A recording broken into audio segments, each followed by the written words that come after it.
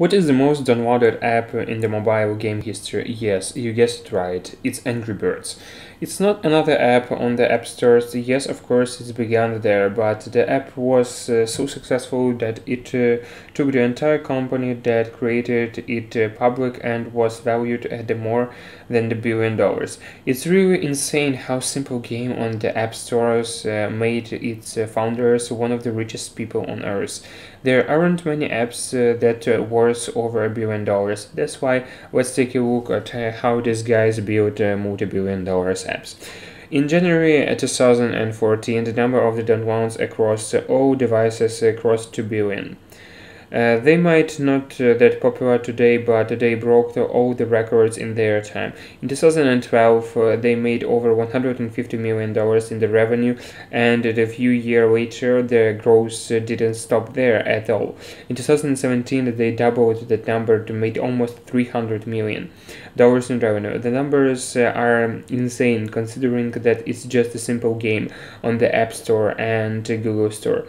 How it all started. However, it wasn't always sunshine and rainbows. In fact, the company was on the brink of bankruptcy in 2009, and most didn't make it.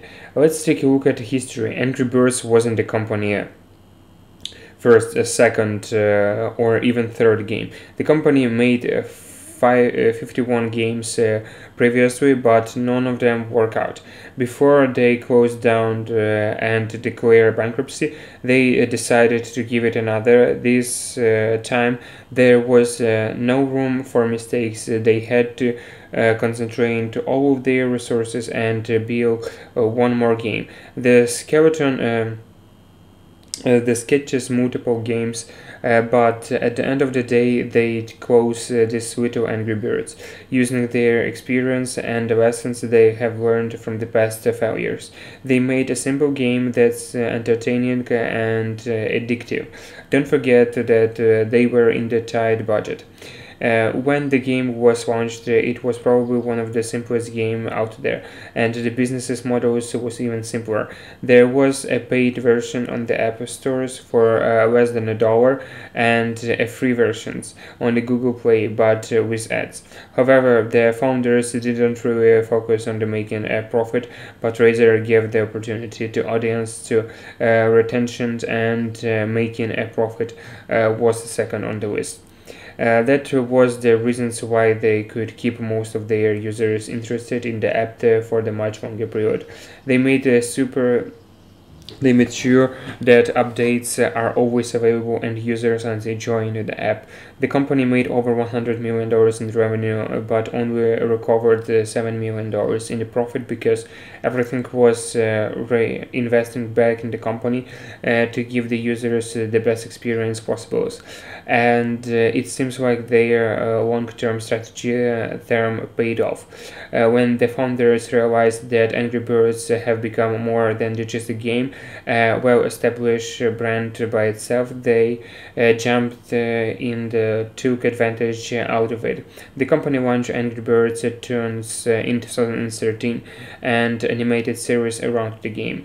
The series was so successful that it was even viewed on Netflix and many other platforms. In fact, just in its first year, it has received over 1 billion views. Of course, they didn't stop there. They released Angry Birds on the Run, Angry Birds movie in 2016, Angry Birds Star Wars, and so on. And of course, they have their own merchandise that sells everything from toys to t-shirts. It might not seem like the big source of the income, but they have sold over 10 million Angry Birds t-shirts, for example. You just have to do the math to realize how much the company has earned. They monetize the game to the maximum potential. So Angry Birds are living proof that success doesn't come overnight. Even if you fail at your 10th or 12th attempts, it doesn't mean you have failed. Failure is when you quit. Remember, Angry Birds was their 52nd attempt, but you shouldn't try again with the same tools and in the same way and expect different results. That's what's in insanity is, according to Einstein.